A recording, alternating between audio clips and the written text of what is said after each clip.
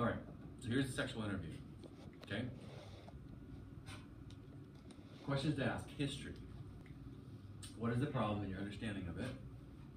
What was it like growing up in your family? Has to do with family origin.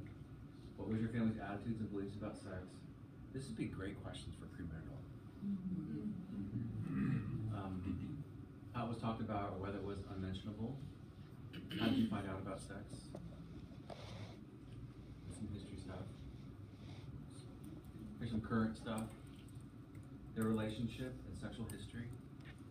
When did you learn about sex? How did you learn about sex? Have you ever had sex before? Right? Who have you had sex with? Have you ever had sex that was painful for you? Have you ever had sex in a way that would be considered out of the normal? Like exhibitionism? You know, anything that's sort of sexually deviant a little bit?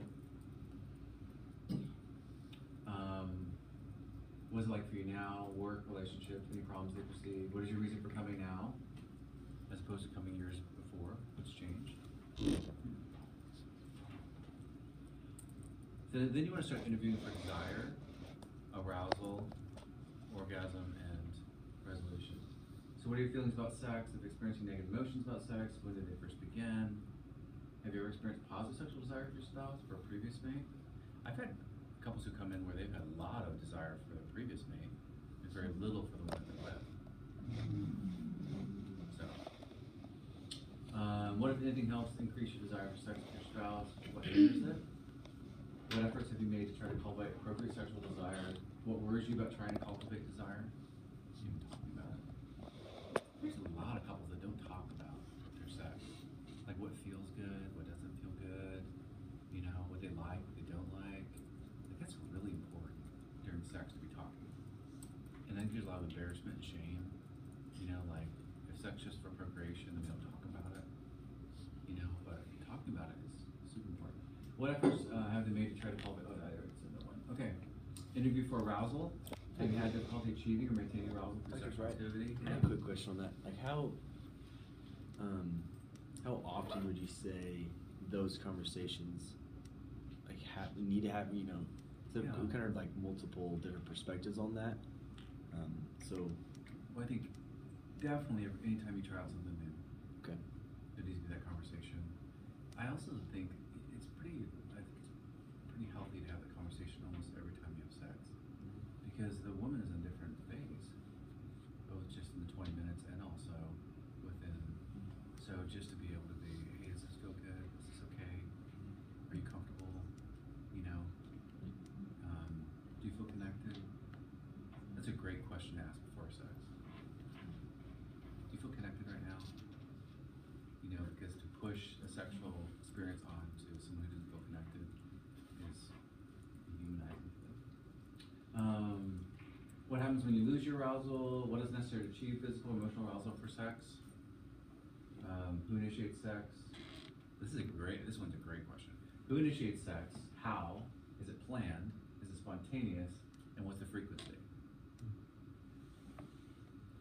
So who initiates sex is telling, right? How is it initiated? And there's really abrupt ways of initiating sex, and there's very gentle ways of initiating sex. You know, I have a couple right now with a sexual expectation of male sex every day.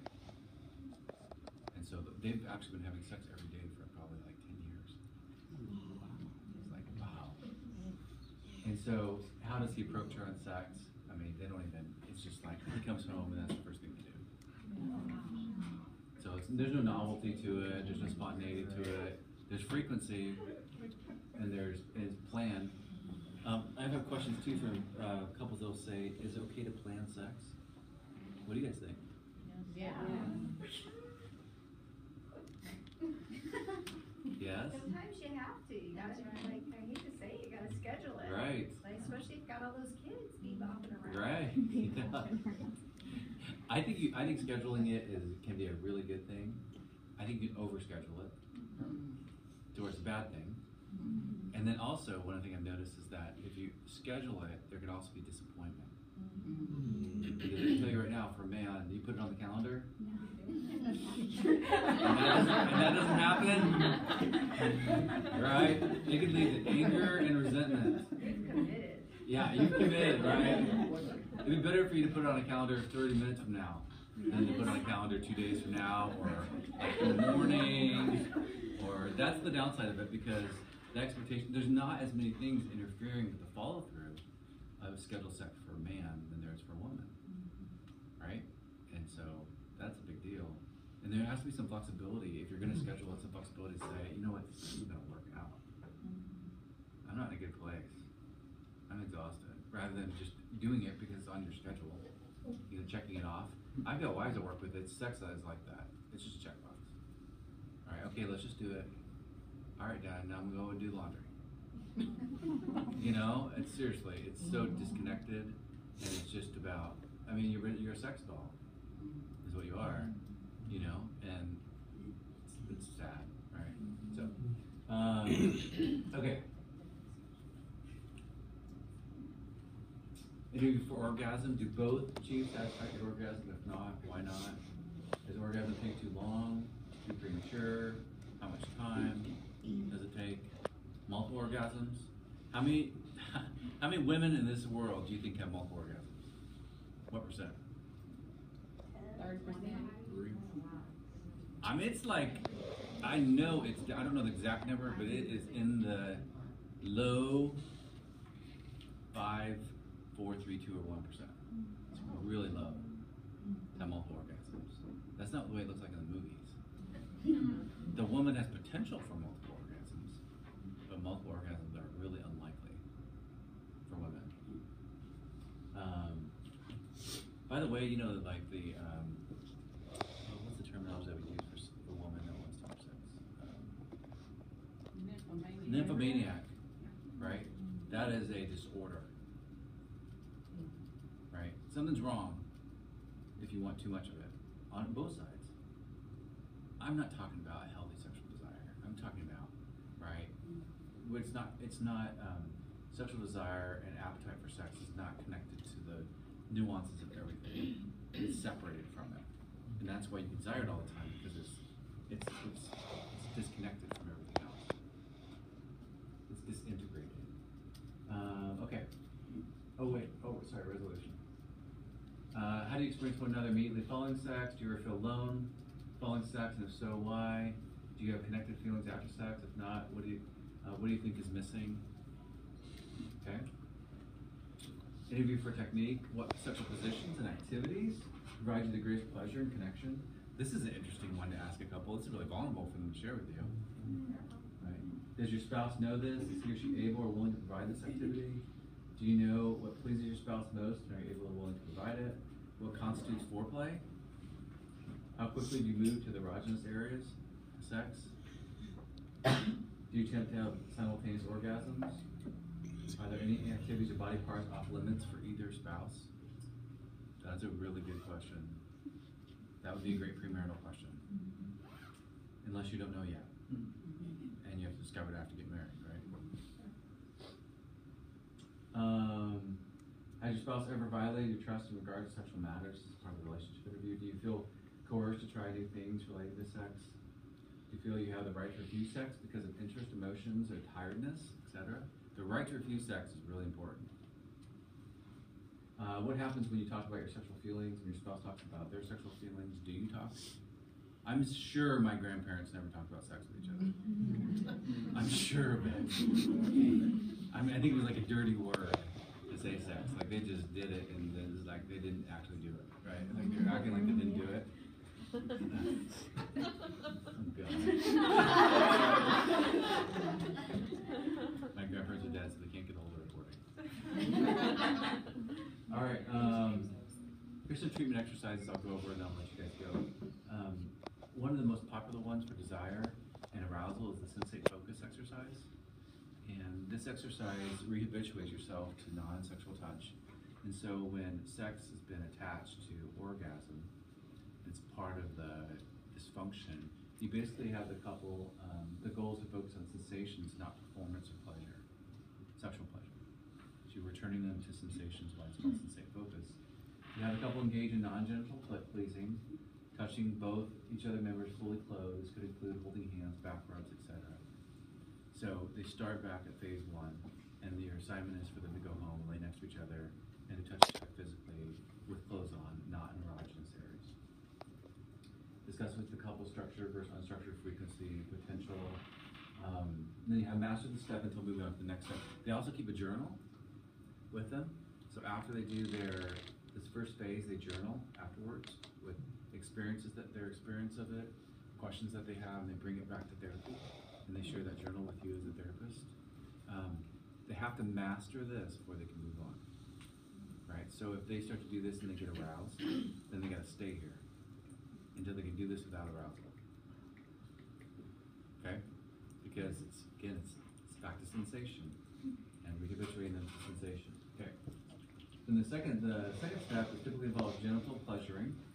During this stage, the counselor encourages the couple to extend gentle touching in a way that's pleasurable, remaining focused on the sensation rather than the erection or the orgasm. It's still non-orgasmic touch. Once again, the stage needs to be mastered before moving into the next stage. Okay. So I also have a stage in between. It's like where they take their clothes off and they're touching each other, but not in erogenous areas. So they do clothes on and clothes off, where they touch each other, but they allow themselves to experience sexuality without touching sexual organs, which can be very erotic. They forget, right? They just go for the gusto, that it actually impacts the sexual experience. And so it's like touching their face, their neck, and their arms, and all that kind of stuff, right? So, okay. And then the final step, the couple is given permission to engage in sexual intercourse. The couple may be asked to contain the intercourse. Woman determines depth, speed, and amount of time. So female posterior position when you introduce this. And then the couple needs to continue to focus on sensation, not orgasm. And so they can go back to the other phases. Again, this is a whole rehabituation process for them. So I had a couple I worked with. It took them 6 months to get this. So they stayed and they just committed themselves to not being sexual with each other through phase 1 and phase 2. No orgasm through those phases. I had the 4 phases, so it's like clothes on, clothes off, no erogenous zones, then clothes off erogenous zones, no orgasm, and then the first orgasm was in intercourse. Or just prior to intercourse for the female, she couldn't have orgasm during. Okay, and then there's a treatment for premature ejaculation. Is a start and stop technique. So this helps couples learn how to slow down orgasm. So the partner's asked to manually stimulate until the point of inevitability, which is right before the point of orgasm. And then the partner signals either verbally or non-verbally for the partner to cease stimulation. And then they have to control not having an orgasm. Because the association is aroused orgasm. So they need to get aroused and not have an orgasm. And then the partner then resumes stimulation following 50-60 seconds.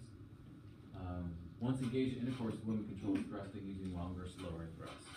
Faster thrusts are more stimulating, and they're bad for premature ejaculation. So one way to help with that is that the woman takes control, superior, slows it down, and allows the man to stay erect without orgasm for longer periods of time during intercourse. So fun to talk about. You guys are all looking at me like, did he just say slow it down? Let's go back to talking about attachment. All right, so I have some couple thoughts that you guys can go over on your own. Honoring touch, honoring sex for connection, honoring its place in the created order. So, any questions? This may be the last sex talk you get. This might be it. You may not want to miss out on anything I can answer for you. Yeah, apparently I should have been the first. Is this helpful? Yes. Okay. Great. great material for premarital